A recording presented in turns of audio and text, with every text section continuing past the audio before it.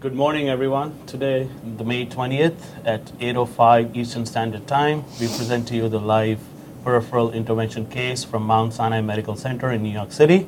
I'm Vishal Kapoor, one of the moderators, and this is Dr. Jose Wiley here. We'd like to go ahead and present a complex and an interesting case this morning. Of course, we'd love to hear questions from you, so during the case or after the case, if you have any questions, please email us at info@peripheral.interventions.org.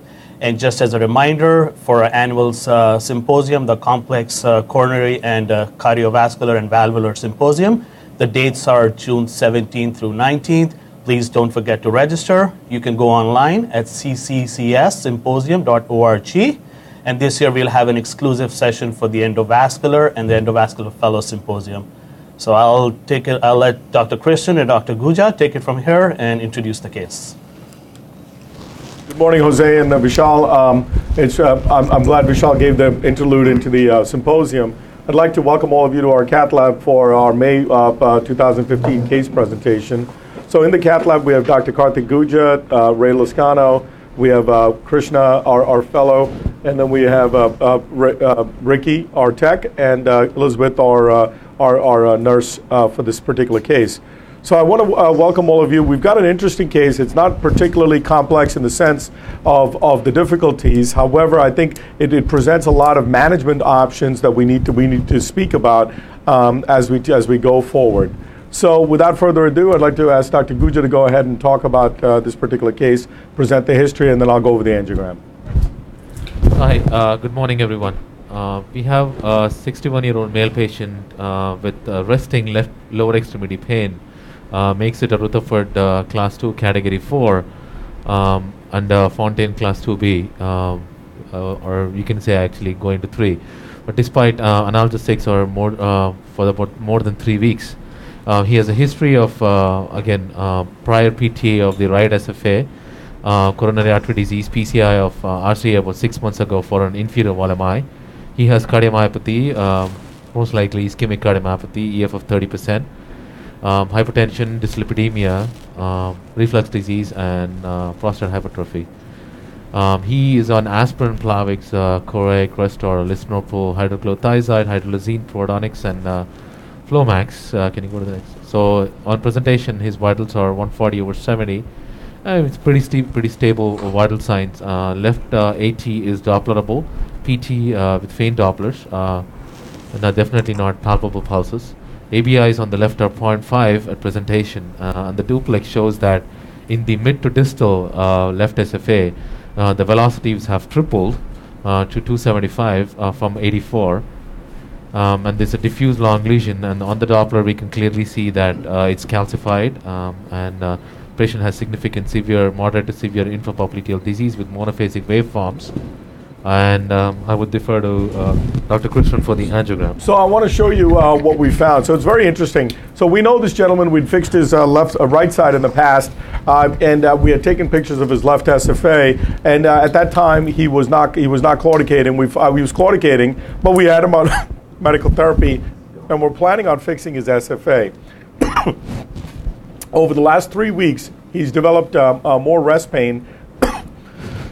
Excuse me, and he's actually had tissue breakdown now starting 2 days ago in his right anterior tibial artery dorsalis pedis distribution in the great toe. So when we did the angiogram, I want to show you the angiogram so you can see what it was. So he's got this focal SFA, as you can see in the mid SFA, just above the adductor canal, and a diffuse segment of calcification al flora to see you with lumpy, bumpy stuff at that stage. Thank you, Liz. And then when you go to the next frame, you'll see that the popliteal artery in general is okay, which I'll show you in a second. But then you'll see below the knee, he has a robust posterior tibial artery coming down along with the perineal, which has some disease, and the anterior tibial artery occludes in the middle. And then when you see in the foot, actually, I was surprised to see how low the ABIs were, because when you see the perineal artery actually leads before the posterior tibial artery. Posterior tibial artery is diffusely diseased in the foot, and the anterior tibial artery actually reconstitutes via the perineal artery. So if you go back and you look carefully at this angiogram, you can clearly see that I think the combination of the anterior tibial artery, which is stenosed and occluded, and the peroneal artery, which has proximal severe stenosis, is probably the likely reason why this guy has such low ABIs along with his SFA, and now has tissue loss with the occluded anterior tibial dorsalis pedis, as well as the peroneal artery. So it's interesting, it's important when you look at this angiogram to look at why this is important in causing the tissue loss. Even though he has a posterior tibial artery, he's a diabetic, and obviously he's got multi-level disease. He's got a tight SFA and a tight anterior tibial. And the reason I'm presenting this case is to talk to everyone about multi-level intervention. So in this particular case, we need to take care of both the SFA first. We need to do that safely. And then we need to go after the anterior tibial artery, see how the flow is into the foot, and if necessary, go ahead and we'll discuss whether we should intervene on the peroneal artery as well.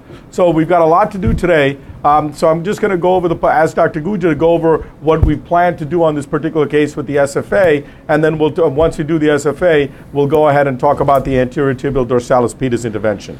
So based on the angiogram, it looks like the lesion is 95% stenosis, long segment disease, more than 60 millimeters. And so we're going to go ahead with athrectomy, basically a directional athrectomy catheter, with the Hawk1.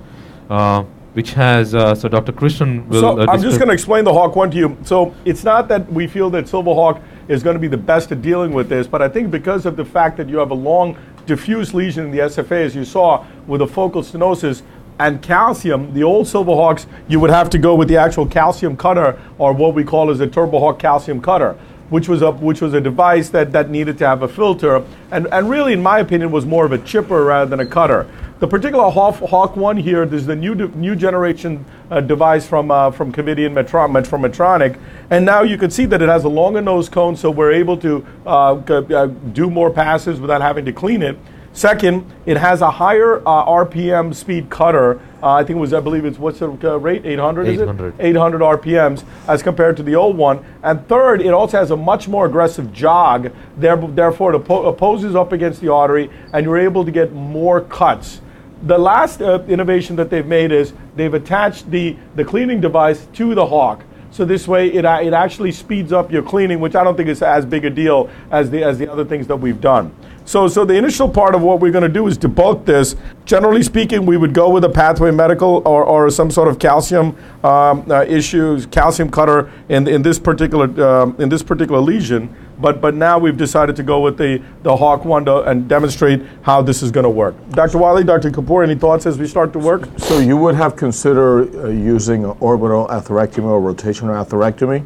Well, I mean, I know... What made you use this device versus the other two? Well, I obviously in our lab, you have probably the most experience with orbital atherectomy. I myself, I think it's a device that does work. Have not, can you mag up, guys? Have not really used it in these kind of lesions in the SFA, just because I worry about the luminal gain that we're going to get with an orbital atherectomy. Not very familiar with the crowns that are available, but if you want to, Dr. Wiley, go over that would be a great segue into management of these calcific lesions. But before I do that, let me just show you what we're going to do. Show me a little higher, guys. So what we're going to do is try to pass the Silverhawk. So the key is to pass the Silverhawk all the way down across the lesion, right? So that's what you want to do. So now you know the Silverhawk is going to pass, which was tight, by the way. I had to push a little bit. Okay, and then what we're going to do is we're going to put the angiogram up on the side and decide what's the level that we're going to have to cut from. So Dr. Guj is going to freeze this for me when he thinks it's appropriate. And likely we're going to start, he whispered to me 25 to about 35 is what we're going to cut. Sorry, sir. So we're going to start around 25. Actually, it's probably 20 cut, I think, right? Ray, is it 20 or 25? I'll probably go with 25. 26. So we're going to start around 24. Let me start around 24. Let's turn it on. Ready? So go ahead, Jose. I'm sorry to disturb you. So again, you're using in this case a 014 wire for this new device, correct? Right. Okay.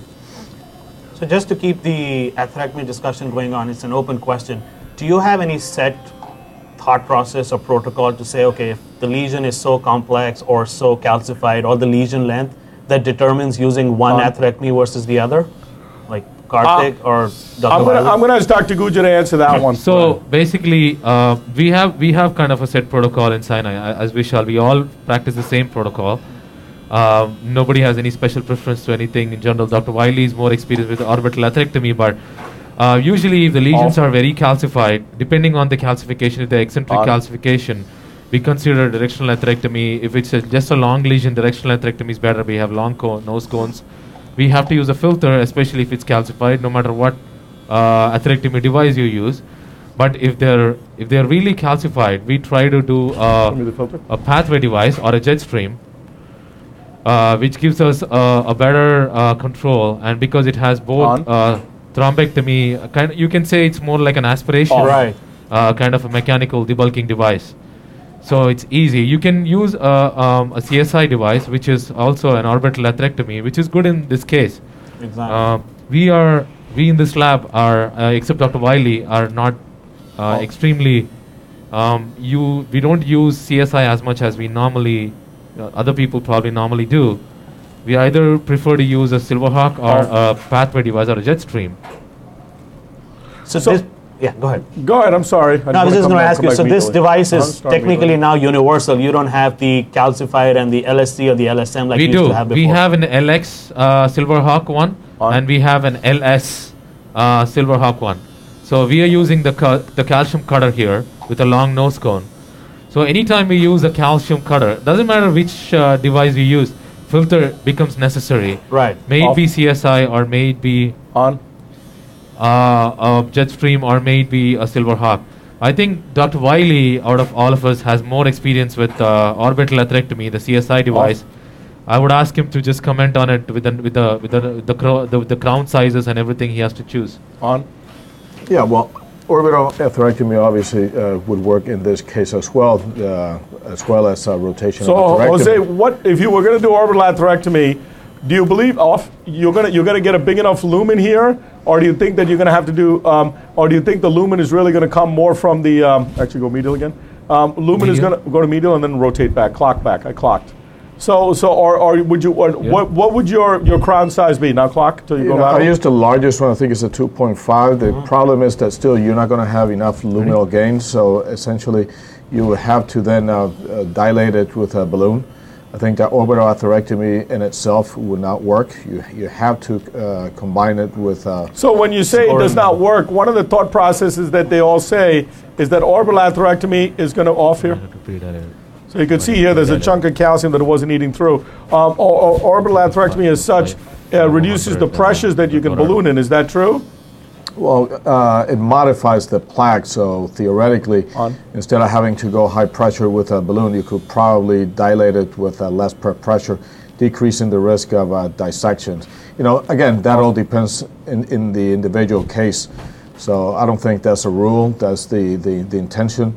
But in most circumstances, you're able to get away with a low pressure inflation after you do your plaque modification, if you want to call it that way. So with Silverhawk, we use the filter to protect us from embolism. What do you guys do with the orbital atherectomy? I think for every atherectomy device, we should use a filter regardless of what it is. You know, as you know, in a orbital atherectomy, they say that the debris that's going to be liberated is going to be smaller than an RBC, but we know that it's not the case in every single patient that we do. So I advocate, as you do, using a filter regardless of the atherectomy device that you decide to use. Well, it's interesting because everybody says different things, right? I'm just moving it, yeah.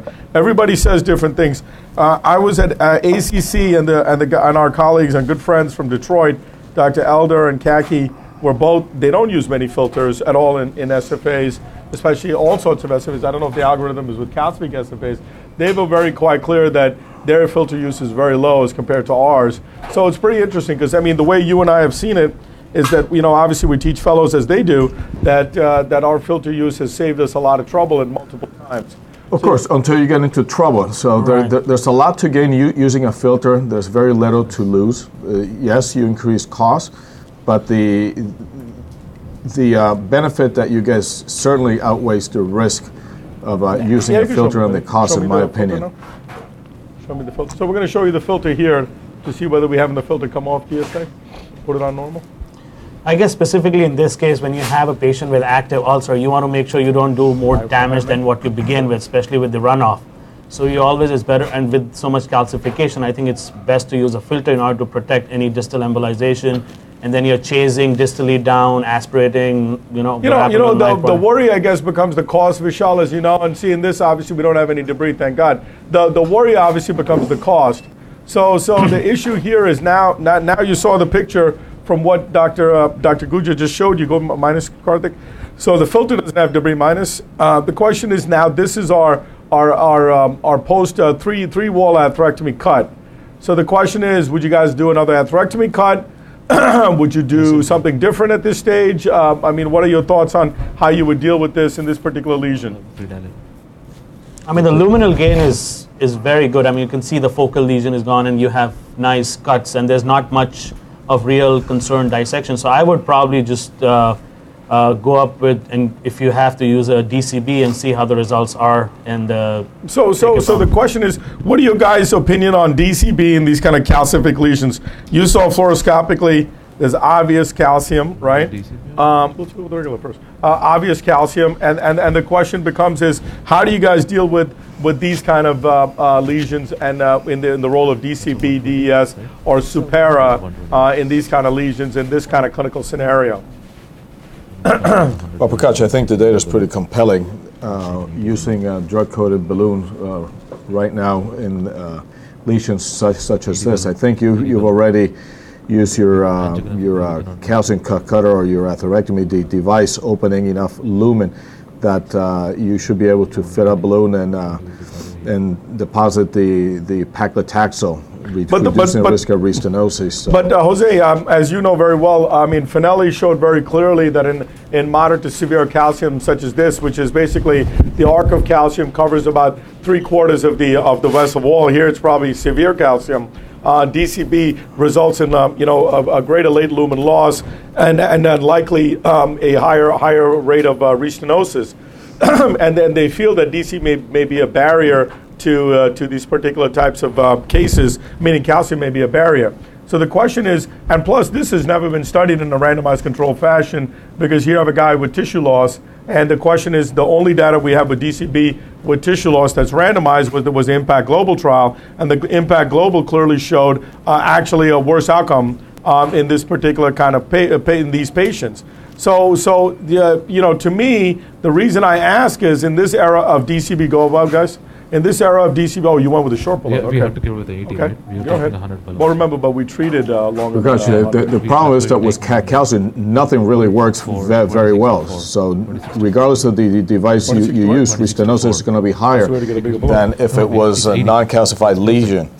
So yeah, but I guess you could make an argument of using Supera, because if you look at the Superb trial with moderate to severe calcification, the 1-year patency is pretty impressive, 83%. In mild calcification is almost 90%. So I guess if you really, like Dr. Krishnan said, with the amount of calcification, the femoral region, I guess Supera could be a good viable alternative, or it may be a primary treatment of choice in this case. So you can see here. So as Dr. Kapoor just went over very nicely, Supera, clearly shows that in the Superb trial, the average lesion length was around, I believe it was 7.2. Right. If you look at 7.2 lesion length, you have a patency rate that was around, primary patency around 83, 84%, or even 88%. I can't remember the exact number. Mm. So if you look at Supera 500, the average lesion length went up to 12.3 centimeters, and your patency obviously dropped off at 1 year from 80 plus to around 74 plus. So the longer the lesion, obviously Supera seems to work better than most lesions. And if you're a TLR believer, the TLR rates also lasted out to 3 years, and pretty much depended on how you deployed it. So the question here is obviously stenting, scaffolding with Supera, which is great data, obviously non-randomized controlled registry, but core lab adjudicated data, is an option. versus atherectomy with balloon. So let's look at the atherectomy with balloon data. If you take definitive LE alone, and if you take definitive LE in, say, non-CLI and claudicants, and you look at long lesions greater than 10 centimeters, definitive LE is going to give you a patency 70%. Of around 60%, 62%. Overall, definitive LE patency was around 74, 76%. I can't remember in that range. But when you look at the longer lesions with atherectomy with balloon, it was around 60%, so which was not exactly an ideal type of patency. If you want to extrapolate the DCB data, if you look at, obviously, if you look at impact SFA with average lesion length of 8.9, you're looking at a patency rate at 1 year of 88.4%. So you know, you've got a lot of data out there that you could extrapolate. Unfortunately, in this lesion that you and I are looking at, it really becomes a judgment call. And the judgment call is, okay, well, I've got calcium. I did atherectomy because I felt like I needed to break apart the calcium and debulk as much tissue as possible. That's my philosophy. I'm not saying that it's correct. Second is, you know, now do you need to do anything adjunctive other than a balloon in this particular case? Because, you know, the question is, what is the role of patency in the healing of this wound? Or do we first see whether we can get through the AT first and then decide how to treat this? That's the question. Yeah, I think that the healing is not completely dependent on this SFA lesion. Obviously, the infrapopliteal lesion is the one that's causing his ulcer. I think it's important, this lesion, because it's the inflow to the infrapopliteal compartment. So whether you use a drug-coated balloon, whether you use a Supera, you know, either approach I think is appropriate, and nobody could fault you for using either alternative. The question is, what are you going to do below the knee? Well, the question is, do you need to decide on DCB below the knee at this stage? I mean, not DCB, on treating this lesion at this stage, or do you first go below the knee, see what's the outcome, or what's the result you get, and then decide whether you need to stent or DCB or whatever this particular lesion? That's my question. Well, I don't think because the reason is how important does patency become if you get straight line flow? And I think that's the great question in life, right? The question is, do you want to go ahead and treat this particular lesion with a DCB and say, listen, patency is important. I'd like to get the best patency as possible, or a Supera or a Zilver. Now, you know, I never spoke about the Zilver PTX data. Zilver PTX data, especially the global registry of Zilver, is basically like Supera 500, around 12.3 centimeters. They also had an equal number of occlusions. They also had an equal number of what is it called, calcific lesions. So therefore, if you look at Zilver PTX with a fracture rate of 0.9%, okay, in these lesion subsets, you also have very, very good primary patency data with the Zilver PTX at 1 year. So if you look at the PSVR ratios used in Supera 500 versus the Zilver PTX, the Supera 500 PSVR was 2.4, while the Zilver PTX PSVR was 2.0. So, I mean, there is a role rather than DCB if you're a scaffolder to put a scaffolding. So now let me pose the question, since I took everybody on a big tour of data here. Let me pose the question to Dr. Guja, to you, Dr. Wiley, to you, Dr. Kapoor. One, who is in favor of atherectomy and balloon alone? So wait a minute, what are your other choices? Right, okay, two, who's in favor of straightforward bare metal stenting after atherectomy? Three, who's in favor of DES with Cook stent? 4, who's in favor of DCB? 5, who's in favor of Supera? So I'll start with Dr. Guja. So I have always preferred no stenting technique. I mean, that's always been my preferred method. There is no data on DART therapy, at least in the United States yet. So I think it's an interesting trial. I think Europe is looking into it. I think that's the future of peripheral interventions. I would go with atherectomy and DEB based on what you see on the angiogram after the predilatation. If there is no severe dissection, I think you can safely go with DEB. Here I would probably go with the DEB. Dr. Wiley? I agree with Dr. Guja. Dr. Kapoor? Well, essentially, it's the same therapy. I mean, you know, it's a severely calcified lesion. So if we just argue about patency, we know almost at the end of 1 to 3 years, we'll have virtually similar patency rate and TLR with Supera or DCB, even though there's no head-to-head comparison. So well, that's not true, because there is the propensity match analysis out of Germany. I know it's single center. It's done by Scheinert's group, who's coming to our symposium, as you know. They looked at 5-year propensity match analysis, which is not obviously very powerful in terms of its relevance because it's not randomized and it's not head-to-head. But however, they match the lesions, they match the lesion lengths and the patient characteristics, and they follow these lesions out to 5 years. And what they found was very interesting, that Supera was obviously the primary winner of the patency and the TLR battle. Second was actually bare metal stent, and third was DCB. And this brought up the entire argument of why I'm coming back to you guys, is the importance of scaffolding. So if you're worried about scaffolding, you worry about fracture rates and you worry about future therapy. Right. So the fracture rates are negligent with Supera and basically are negligent with the Zilver PTX if you look at the randomized trial data at 0.9%, right? So the question becomes is, well, do you do a DES with a Zilver PTX, or do you do a bare metal Supera saying that I have data out to 5 years with Supera in this type of lesion? And that's my reason why I bring it up, because I think that at today's day and age, this is an unanswered question. What is the role of scaffolding in drug-coated technology? Is the late loss that we're going to have in these particular types of lesions at greater than 1 year because of a lack of scaffolding?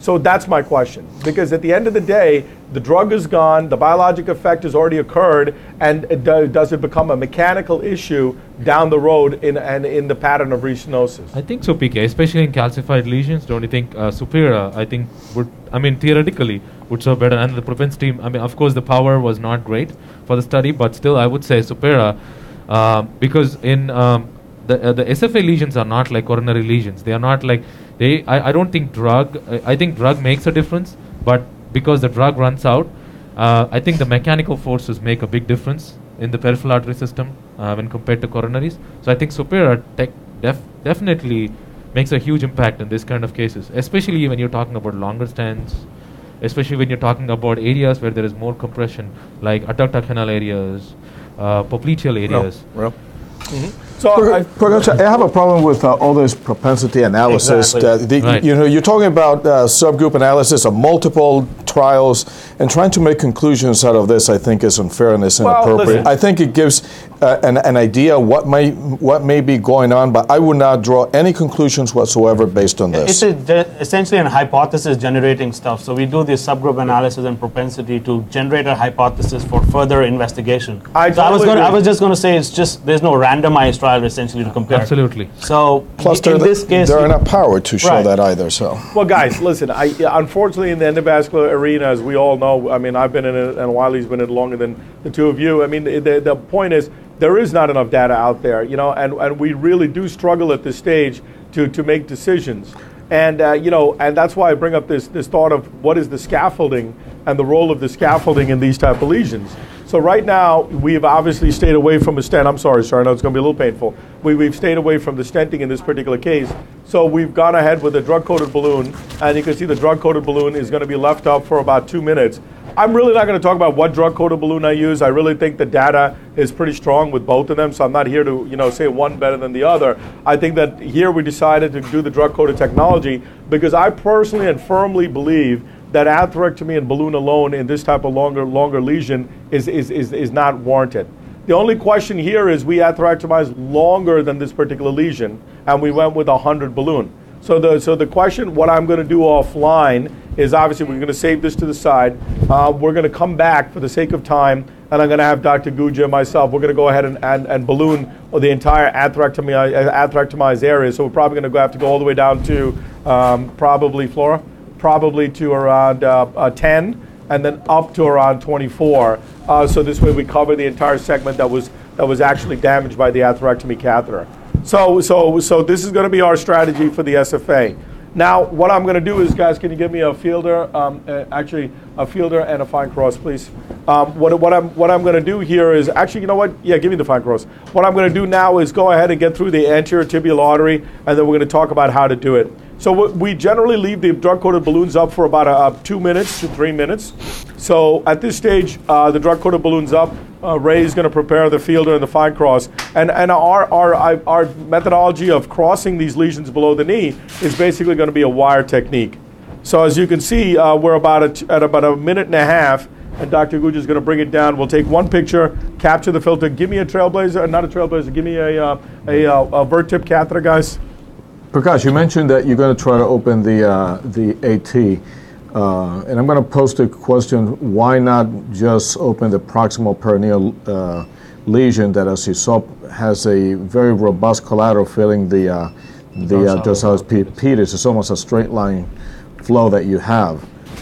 Well, I think that's great question, Dr. Wiley. I think, it brings back the philosophy of what Dr. Guja has all presented in the past when we talked about CLI. I think the question is whether you believe in indirect revascularization or direct revascularization. Obviously, the theory of what Dr. Wiley is talking to the audience is that indirect revascularization is when you're going to use the straight line flow into the collateral to provide nutrient flow to the area which needs the blood, which is the ulcer. However, in this case, I mean, what I'm feeling is in this kind of patient who's had multi-level disease, direct flow would be better if I can achieve that. If I can't achieve the direct flow, then I'm definitely going to go and open the perineal, and that was going to be my strategy, Dr. Wiley. I was never going to plan on, again, give me the, let's take a little picture, maybe nothing in the filter. I was going to plan on not opening the perineal if I was able to get direct flow via the anterior tibial into the dorsalis pedis. So now we're just going to check our filter before we pull it out. Always, we're very paranoid about checking the filter, as people who have seen us in the past know how we do it. So you can see there is no goobers in the filter. So we're gonna use our Trailblazer catheter to pull the filter out, and then put our 014 wire through this, and then walk it out. That's going to be our plan. Dr. Wiley, for the question you posed about the perineal, I agree. I think if you have an artery which has a direct, which is the artery for the angiosome. That angiosome, I think we should attempt it, especially if that artery is a CTO, because I think the restenosis rates below the knee, no matter what kind of method you use, are pretty high. I think everybody agrees on that, right? Well, that's pretty interesting, because I was looking at the data with definitive below the knee, and definitive below the knee clearly shows that athrectomy below the knee is not what is it called, dependent on lesion length. So if you look at greater than 4, I mean less than 4, 4 to 10, and greater than 10, you'll see that the patency rate is around 80-something% at 1 year. So, which is pretty interesting, which is actually the only data, can I have the fielder please, that has really shown any sort of patency below the knee. And in diabetics and non-diabetics, with the atherectomy data, you clearly have good results in terms of restenosis rate. So that's the only thing. But I agree with Dr. Guja, in these type of long segment, this is not a 10-centimeter segment. This is probably a 30 to 40-centimeter segment, 30-centimeter segment. So you're talking about a long lesion, and obviously you're going to need a blood flow at least for 3 to 6 months. Thank you. For you to be able to keep this one open. Right. And also because of the restenosis rates, now you are making an artery which is 70 or 80%, and with the restenosis, who knows, it's going into a branch. And I'm in the collateral. You might make it a CTO. I think it's worth trying the AT. I mean, we all know that our success rate for below knee CTOs are about 90%. Most of the times we get through it. So I think it's worth trying a CTO than trying something which is like 70 or 80%, and making that vessel more restenotic. All right, hold on, let me walk this out. And give me the Trailblazer, guys. Do you agree, Dr. Wiley, or? No, I do. I do.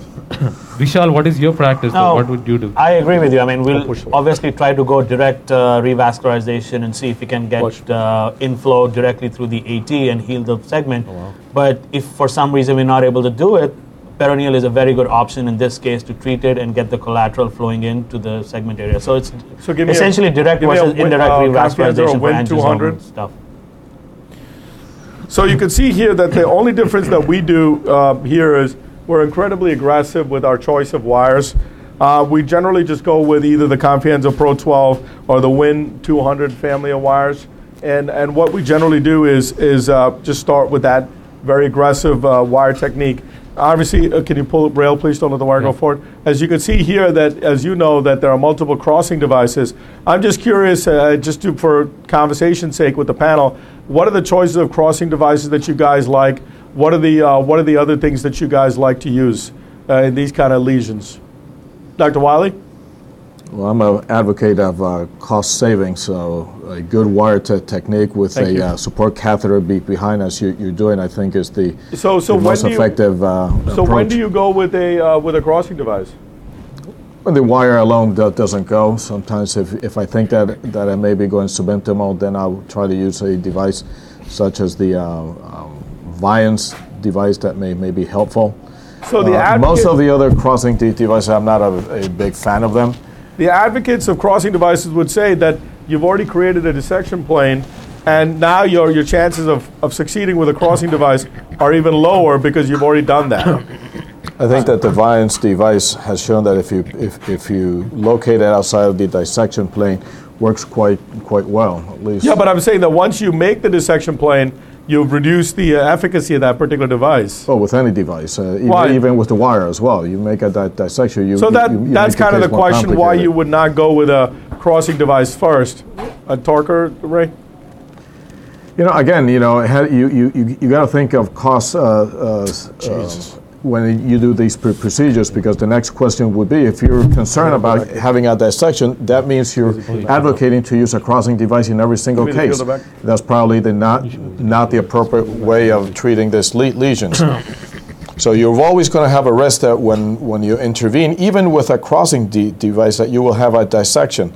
So to say that I will use a crossing device to prevent a dissection will not be appropriate. And number two, to say that I will not use a wire because I have that risk, that means that I will be advocating to use a crossing device in every single case that I do below the knee, which will be inappropriate as well. I guess it's essentially a judgment and an operator call. For me, if the lesion is long, if there's a lot of calcification and you want to try to keep it intraluminal, I'll start and give it a shot with a crossing device.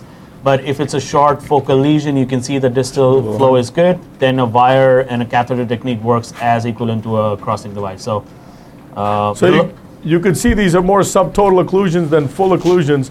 I'm able to pierce through. See, right there's a little occlusion. Getting through that. Now I'm going off the other way, which I don't really like. Okay. So a lot of times, guys, for the audience, I mean, it's not that we're this good or whatever. I think the point is that you have a lot of underfilling of these vessels because of the occlusion. There's definitely an occlusion here. We just got to find it. And I think I'm there. See, I'm right there. That's the occluded segment here. Can you guys put this in the center of my screen, please? So you can see here that, can you go a little, Liz, don't worry about that. Nothing. So I think we're here now at the occluded segment here. So I just want to make sure that we'd use a good technique to get through here. Prakash, I want to make a comment of what you said about the definitive study below the knee. Again, the data is very limited. This is a registry, and we've talked about it 1,000 times. So, I would like to have a comparison between apples and apples and not apples and oranges. They're two different things. So again, I'm very skeptical of all this information that we're getting because we don't have level 1 evidence. I just don't like the way that's going. What's that, bro? I'm concerned about, you made a comment about the definitive study below the knee. Right. In my opinion, this is still limited data. This is a registry. Right. I would like to have, if we're going to talk about patency between different devices, that we're comparing apples and apples and not apples and oranges. But Jose, the point is though, if you talk about data, you have to have data that's level 1. You can't always have data that's level 1. Unfortunately, I think it's our responsibility. Unfortunately, we don't have level 1 data in this particular area, but it is core lab adjudicated, and it does have a lot of value. See that? That is great, but that doesn't make it level 1 evidence. It looks good, but it's not enough. And I think that it is time now for us to ask for level 1 evidence. Yeah. Just because you have core lab adjudication, that doesn't mean you're making this study a randomized trial. It is not. Well, I guess with the advancements and with the number of peripheral procedures and the interest, I guess, like Dr. Wiley said, it comes as a bonus to us eventually to do head-to-head trials of various devices and procedures and techniques to give a real world data to people to see how it works. So I don't know if the audience saw that. Dr. Guja very astutely went to another view and was able to see that, because we were both concerned here just behind the scenes talking about where this wire is going. We both weren't really happy with it, and he found that we went into a collateral and we were heading, now we're in the foot, and we were heading the wrong way. So it's very important for the gang at home who's watching. Oh, it's a little resistant getting down. So we crossed this lesion. Now we're in the foot. So it's important to remember. So he had basically a segment of maybe 10 to 15 millimeters, which was occluded, which is where we were deflecting off that collateral. Come forward. So now we're just going to check where we are. And I don't mean to interrupt the conversation, but I wanted to point that a technique out that Dr. Guja just so nicely showed. So what he showed was exactly what you need to do. DSA, guys? So we actually placed this in a collateral, and we're moving it. No move, sir. Nice. So now you see that the blood supply to that foot is coming directly from this dorsalis pedis to that toe. Give me this one, guys. Percussion, Kartik. Command wire. As you know, it's become fashionable out there of getting pedal access, and I'm a little skeptical of the overuse of pedal access in a lot of these cases. When would you choose pedal access versus antegrade approach? I think as you, me, and Vishal and Karthik have often done here, it's usually after we fail an attempt at antegrade approach before we go retrograde. I mean, what is the downside of retrograde in your opinion? Because we always use retrograde. I think, Karthik, maybe you want to comment on the downside of retrograde? So I think, Give me an EXL I mean, some people exclusively use retrograde for all the below-knee interventions. We can use it, but we are a big proponents of keeping the retrograde access for possible touchdown for bypass, especially in critical limb. So I think downsides are extremely minimal. We can use it if the operator has to be really comfortable with retrograde, and of course you should have a little more, bro. No, it's out. No, it's out. Go ahead. So you should have a good ultrasound. The operator should have good ultrasound skills. You can do it under fluoro, but again, when you're talking about ulcer critical limb, fluoro gives you only limited kind of supply, especially subtotal lesions like this. You don't know where to stick. And you guys have seen us fail trying under fluoro in a very difficult case in the past. So, and we've also succeeded alive as well. But I think that what Dr. Guja is saying is that we generally reserve it for when we fail an antegrade approach. I agree with Prakash's comment. I think that yes, you could get access transpedal, but the worst that could happen is that you have a complication in the sole transpedal vessel that you have. Then it's very difficult to fix. So I would reserve it as a last resort if nothing else works. Right, I agree. It's like I mean, basically, I mean, you're taking the only reason you're having for the patient to have surgery out by doing a transpedal. Correct. I think you should always give it an antegrade approach, and if you fail antegrade leavage, I think the antegrade success rates in peripherals are much higher than coronary rates. I think, I mean, being in Sinai, I think we have 90% success rate going antegrade. I can pick and choose cases where we had to go pedal to get access. But I think all of us agree, right, Vishal, Dr. Wiley? Yeah, I agree to it. I mean, I guess antegrade remains an access site, the route for choice, and especially below the knee. And if you really have to salvage it, then of course transpedal always is a viable alternative in this case. I think the only problem antegrade comes is when you have a tortuous arch, you don't have enough supply. You don't have enough support, but you can always go antegrade common femoral access for it, which is probably a good way to do it. So, in this case, as you know, drug-coated balloon studies below the knee have not been very compelling. Even though theoretically, you know, I don't see why it doesn't work. What's your comments? Would you continue using it? Do you think that the study have not been well designed? But I think the studies which were done have exclusively used only drug-coated balloons, but they have never tried athrectomy. I think Dr. Graziani has tried it, but they have never tried athrectomy with DEB. Again, the same dart therapy I'm talking about. Well, let me comment on that. Two first things.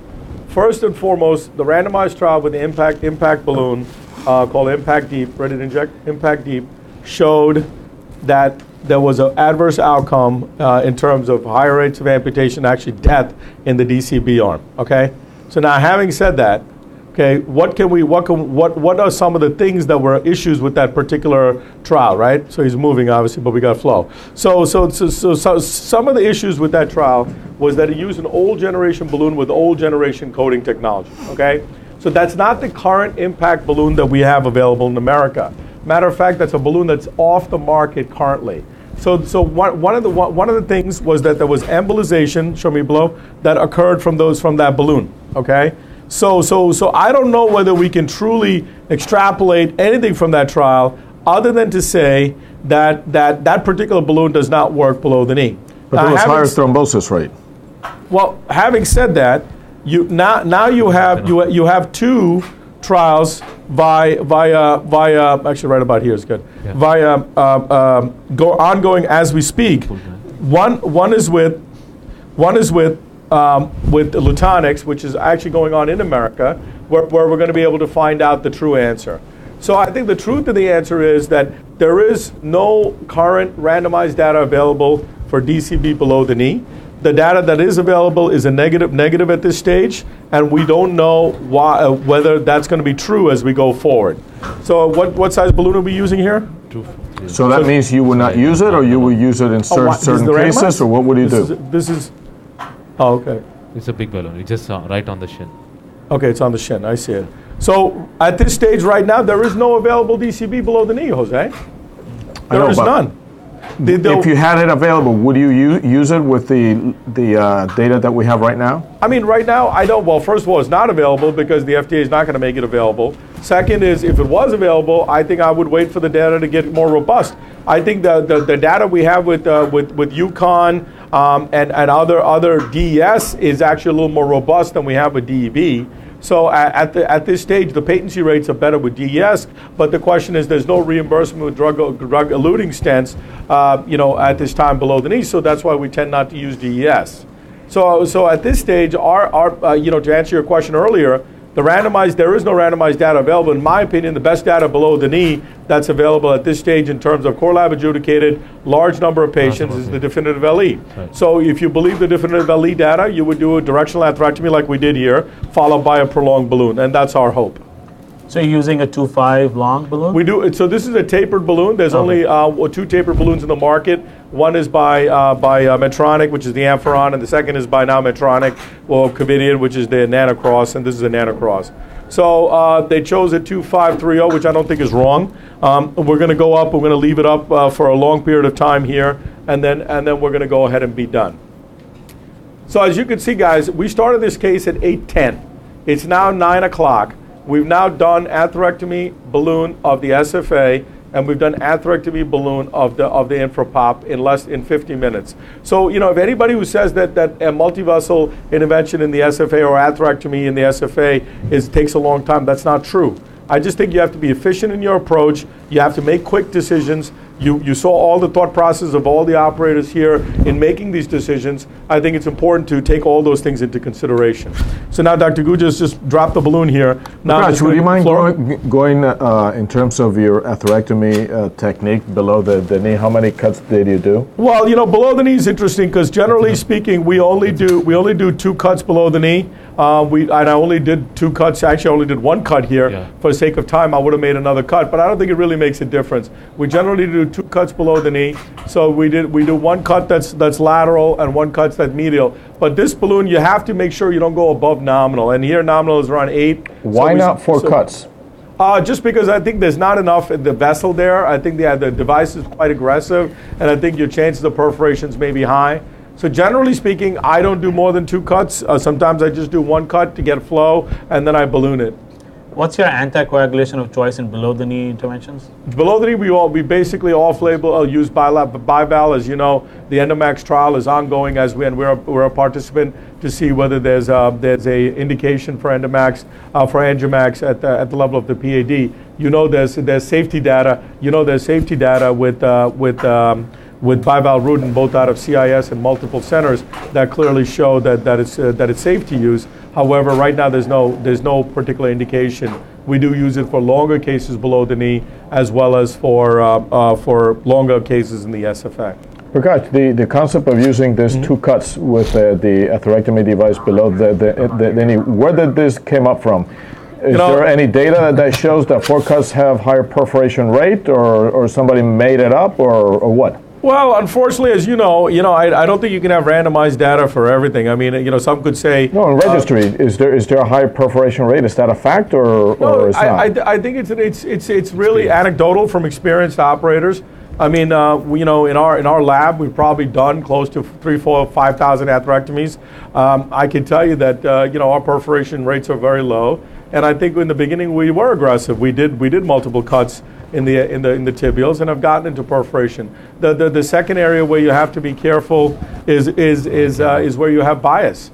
So do you think there's a higher risk of adventitial cuts below the knee if you do 1, 2, or 3 cuts, and that may increase restenosis? I think give me a little the study that you conducted. I think this is only going to. I want to see the foot only. Yeah. I think you're only going to see that occur if you are very aggressive with your atherectomy.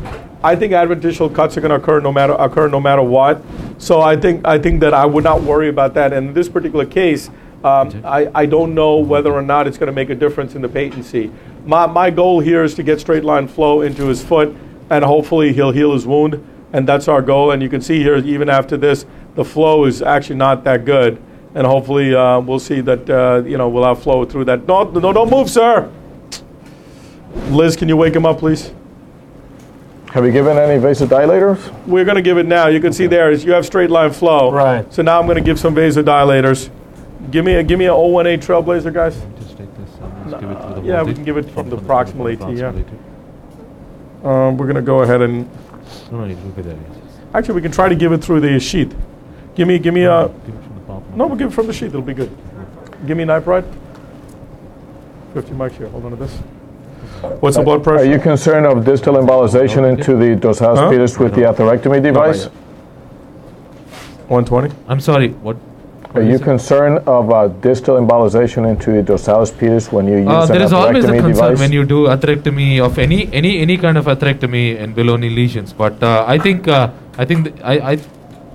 not really concerned about don't move your leg, that okay? in this case, Dr. Wiley. I think he's just moving, and I think there's a lot of flush in the sheath also. I think we just gave it some nipride, and we'll see. I think we have straight line flow, and I'm pretty sure we have adequate result here. Hold on a second, Flora.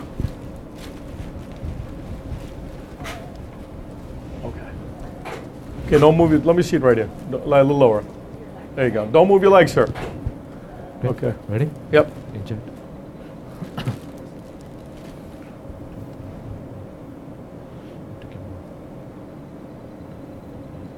Skinny? The flush is there. We just flushed it. Oh, there you go. See, it's already there. You can see it. So we have a little spasm down below. Right. So the question is now, you can see there's good flow, but did we balloon that area? We got a little bit of spasm. How long did you keep that balloon up? We didn't keep it up long enough. Okay. You want to just give some... Well, it looks very nice, actually. I mean, I'm sure after... You got straight flow. I'm just going to have Yeah. to... And this is a great point for everybody. You know, you see the spasm occurs. So give me a 20200 balloon, guys. Show me down below. You want to take a picture here? Okay. Don't move your legs, sir. Go ahead, Ray. Go ahead, Ray.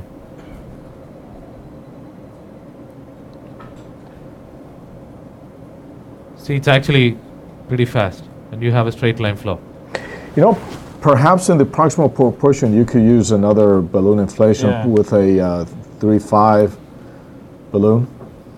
I think the problem is up there, not below. No, you clearly have a spasm below. Yeah, but I think the problem is in the proximal AT. What's the matter? Another balloon We're not talking to you, inflation sir. You're fine. Let's say 3.5 may suffice. Give me a vert tip catheter, guys. I think it looks very good. I mean, we've been intraluminal. We have direct online flow. We just have to do a little bit of modification, just proximal little balloon and some prepping the vessel, and it's so perfect. let me sum up for the audience here, because the rest of it is just touch-up work. So what we're going to do now, show me above, please. Mag up, please. Well, what we're going to do now is take the catheter, the mag up here, please. Take the 035 or this 4 French vert tip catheter into the tibial. So what I'm going to do is place it at the ostium of the tibial. I'm going to get more nipride. Can I have more nipride, guys? And verapamil mix. Take out the wire, please. I'm going to take out nipride verapamil mix. And what I'm going to do is I'm going to treat this directly, and then I'm going to go ahead and then I'm going to do a prolonged balloon angioplasty of the distal and the proximal anterior tibial. We already got the vessel open. After that, if I doubt I'll have recoil because I don't have dissection.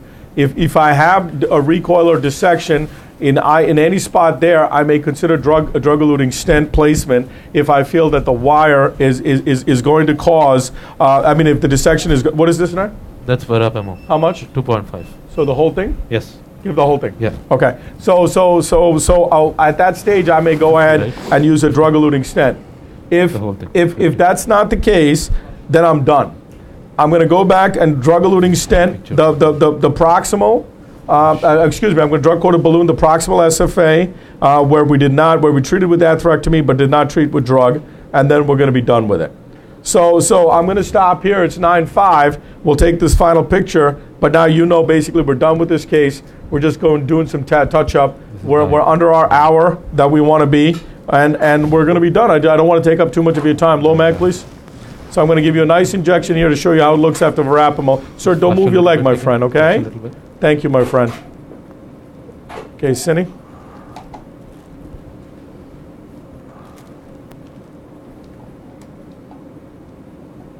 So as you can see, Wiley, it's like it's most of the time it's all spasm. So, Sorry, you're moving your leg. Don't move your leg, sir.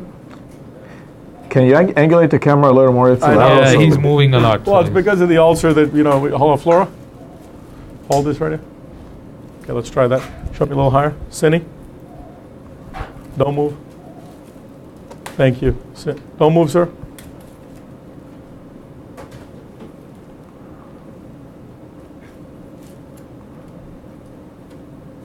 So we need to treat that segment right there. Yeah. You see that segment needs to be treated. So once that segment is treated with prolonged balloon, then we'll go ahead and we'll be done. So again, I want to thank all of you. I want to thank Dr. Wiley. Thanks Dr. Kapoor. So while Dr. Guja wires this and gets to work, I just want to go do a quick recap. I'm going to do it here rather than do it outside because we got a very busy lab a day here at Mount Sinai. So the bottom line is, just to recap, this is a gentleman who had an ulcer with multi-vessel disease of the SFA and of the tibial artery. So our initial principle was to do the angiogram and identify the area by angiosome which was affected. And in this particular lesion, it was very clear that the dorsalis pedis anterior tibial distribution was most important. We considered what are the different approaches to do this, and obviously we knew that we needed to get a straight line flow and a good pressure head in order to be able to get nutrient supply to this particular territory. So we first addressed the SFA. So at that stage, we talked about the different modalities of treating a calcified stenotic moderate segment SFA. We went over the data with athrectomy, drug-coated balloon, drug-eluting stent, bare metal stenting, as well as Supera, and we were able to go over and decide on an algorithm on what we decided to treat. We also went over when to use distal protection, when not to use distal protection, and in this particular case, we used distal protection along with athrectomy followed by drug-coated balloon stenting, drug-coated balloon angioplasty. We got a very, very excellent result, followed by which now we went ahead and we talked about how to cross this long segment chronic total occlusion of the anterior tibial artery into the dorsalis pedis. We chose a hydrophilic wire to enter into the dorsalis pedis artery, and then we went ahead and used a crossing wire such as a WIN 200 or a Confianza Pro to go ahead and get through. Once we got through and confirmed our position in the dorsalis pedis artery, we changed that to a command wire, and then we went ahead and did our athrectomy. We talked about the necessity of 1 wall versus 2 wall versus 3 wall cuts, and then we went ahead and did a prolonged balloon angioplasty, and as you see, we had a very good result. We did encounter some recoil, for which we're now going to do prolonged balloon again, after which we'll be done and stop this case. As far as anticoagulation is concerned, we used Angiomax, and we will go ahead and use antiplatelet therapy, dual antiplatelet therapy for the next in this case over a year, because he has coronary stenting. So at this time, I think we're done. I'd like to thank Dr. Guja. Thank you very much for your input. Ray, thank you. Ricardo and Elizabeth, thank you. you too, Dr. Wiley. I'd like to tell the audience, and I know they're going to finish up, but before they tell you about the symposium, we're going to have 4 live cases from outside Mount Sinai, 2 from Leipzig, Germany, and then we're going to have 2 from Kingsport, Tennessee, 1 from Scheinert's group from Leipzig, and Dr. Schmidt's group, and 1 from Dr. Metzer's group in Kingsport, Tennessee. And hopefully we're trying to do exemplary cases to go ahead and show you, our technique and really the accepted technique of endovascular, and go over the data and really help your practice. So I thank all of you for your time, and thank you for joining us here at Mount Sinai. We'll see you at the symposium. Thank you, Dr. Wiley. I'll let you finish up. Thank you. I want to commend you, Prakash and Karthik. This is a complex case made look easy, even though it was not. So you did a very good job. It was an excellent case. Thank you for your input, and especially the data and the techniques. We will love, like Dr. Christian said, we have our CCVVC symposium. We'll love to see you there, June 17th through 19th, and specifically the endovascular and the endovascular fellow symposium. The next live case will be June 24th, so we'll see you next time, June 24th at 8 o'clock in the morning, Eastern Standard Time. Thank you very much. Make sure to register on the symposium at cccsymposium.org, cccsymposium.org. The registration is open at this time. Thank you.